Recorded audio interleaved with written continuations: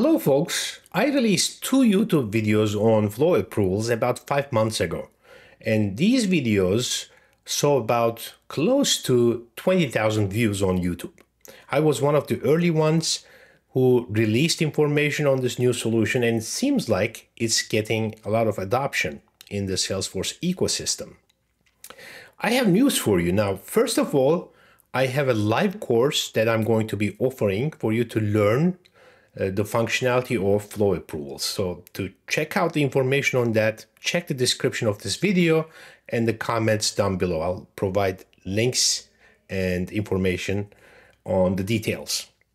Now, the second news is I have collected a lot of feedback from the ecosystem, from the people who watched the video and played with the solution, that there are some gaps that they would like to see filled. And I have built some workarounds that I want to share with you. I'm going to create follow-up videos which will share with you some solutions that I have built to fill those gaps.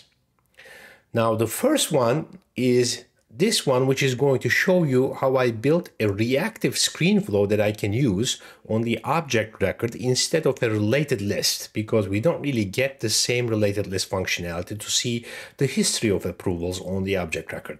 Now, this reactive screen flow is going to show us all the approval submissions that happened before on the record and all the related information in separate data tables. Now, without further ado, let's jump into the video and dive into the solution. Let me show you how I built it. I'm on this test opportunity record and I want to show you how this works. Now, before I jump into this functionality, I want to remind you that I have a video on how you build the new flow approvals on my YouTube channel, and you may want to go back and watch that if you want to see how you build the approvals using the orchestration functionality. Now, this is about how you display the approval information, kind of like a related records functionality on your object record. So this video is going to be about that. Now, first of all, if you use the out-of-the-box functionality, you actually get an approval trace component that you can add to your object record page. And this is what you see on that, right? So it's pretty good information. You can see the approval work item name. You can see who reviewed it, who it got assigned to, the comments, review date, and so on. But as you know, there are multiple records related to the approval process, and we don't really get to see all of them here. For that, I built a screen flow that I have placed on this approvals tab. And on this approval tab, now I can see that I have 2 approval submissions. These are 2 separate approvals that I have run.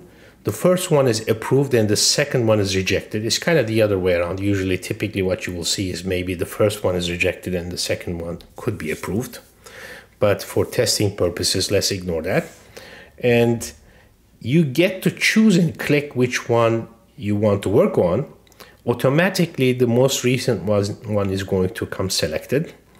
And once that's selected, the flow displays who the selected record submitter is, in this case, Andy Utkan. And then it's going to list all the approval work items on this data table and the approval submission detail records on the second data table. Now, let me just start by saying that this functionality is limited with the out-of-the-box data table functionality, in the sense that the out-of-the-box data table does not really display the record name in the lookup fields when you place them in a column, only record IDs. So that's why I have built this functionality over here to display the name of the person who is the submitter. It's not really placed on the data table, it's actually placed right below that as a reactive text field. Now I get to choose the second record, and as soon as I choose the second record, I'm going to see the approval work item records and the approval submission detail records there. I did not really want to create additional fields on these records because I built actually an unprotected 2GP package for you to download these flows and you can install them in your org. So I did not really want to create fields for you on your dev org when you download this and install this. But what I would ideally do is I would actually add formula fields to these records to be able to display the record names in the lookups, like, you know, the approver, submitter, and all that information can be displayed here on separate columns as long as you add those as a formula field on your record. I have also checked the possibility of using unofficial SF data table component, but as of the date of this video, unofficial SF data table component does not really support the approval submission object yet. So yeah, this is reactive. You can go back and forth. If you have 3 of them, you can actually choose amongst these and display all this information.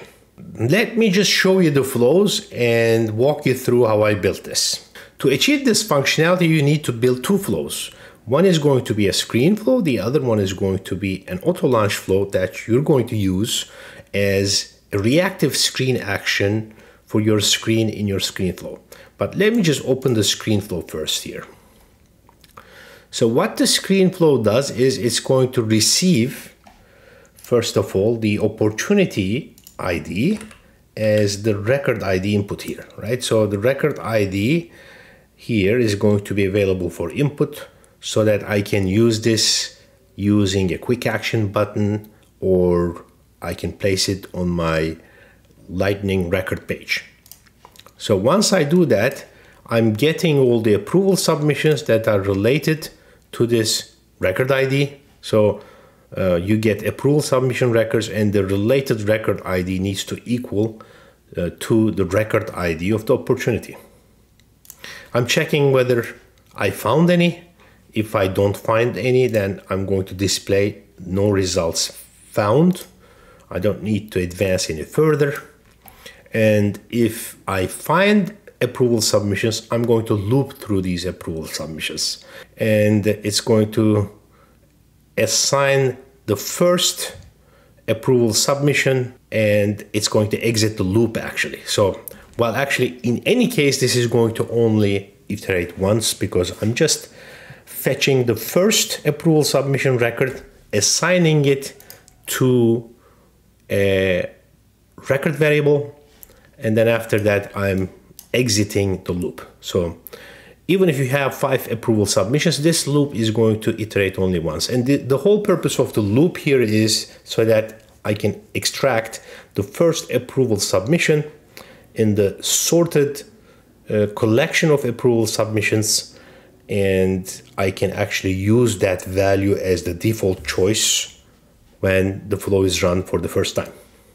So then I go to my approval screen, and on the approval screen, you'll see there are 3 data tables. So the first data table is going to show me all the approval submissions, and you'll see here under configure rows section that the default selection is the first approval record variable. So then I'm going to add a text field here, which is read only. That's going to show the value of the person who submitted this approval submission. And that data is going to have to come from my screen action AutoLaunch flow. So I'm going to get to that. Let me just skip this for now quickly.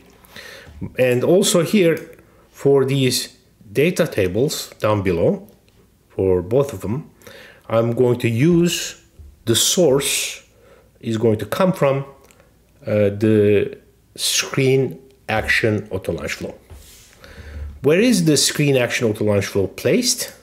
That's going to be on the bottom of your screen element here. It's called configure screen actions, and under the screen actions you'll see that there is a screen action defined and it's linked to an AutoLaunch flow.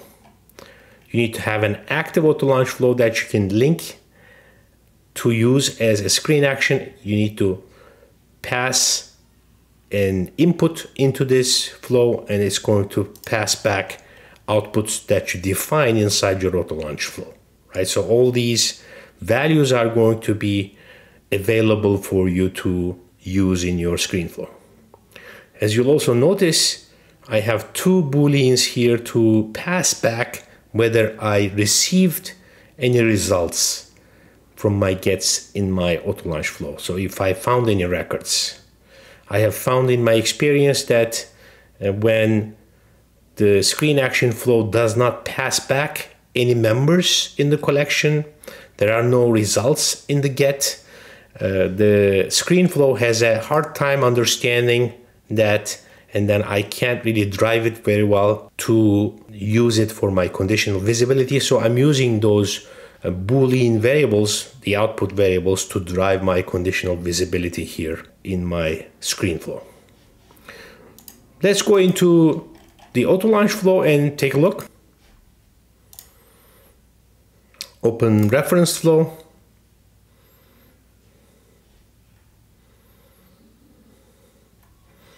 So what does our AutoLaunch flow do? We actually need to pass an input into the AutoLaunch flow for it to work.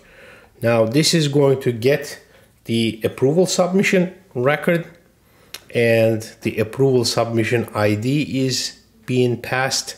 So let me just look at the inputs here. Approval submission ID variable. So this is defined as input. It is a text variable. So the approval submission ID will be passed down to this AutoLaunch flow so that the AutoLaunch flow can look up all the related records and pass back the results reactively to the screen flow to be displayed on the screen. So now the approval submission record is going to be get by this AutoLaunch flow. This is what does that. I'm going to get the user based on the user ID on this approval submission record, which I'm going to use to pass back the full name of the user to the screen flow. I'm going to get the approved work items. I'm going to check whether I received any approval work items. If I don't get any results as a result of my get, I'm going to assign to my Boolean variable the value of true.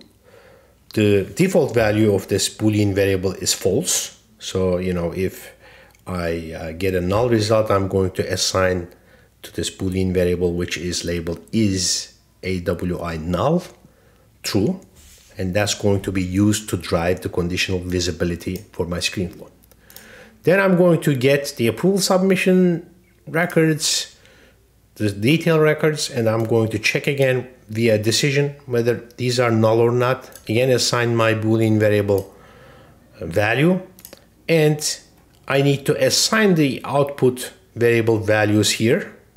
Remember, when you do your get, Salesforce Flow creates a variable for you that you can use within your flow. But if you want to be able to pass the values to another flow using an output variable, you have to create your own variable and mark it available for output. Here, approval submission detail collection record variable receives the value of that get. Approval work collection record variable same way. And submitted by full name variable is just a simple text variable that receives the full name of the submitter. And let's check one of them. Submitted by full name, for example. And you'll see that this one is marked as available. So to be able to add this AutoLaunch flow as a screen action in your screen flow, it needs to be tested and it needs to be activated. Once you do that, you can actually add the flow to your screen action here, and all these outputs will be available for you to use in your data table.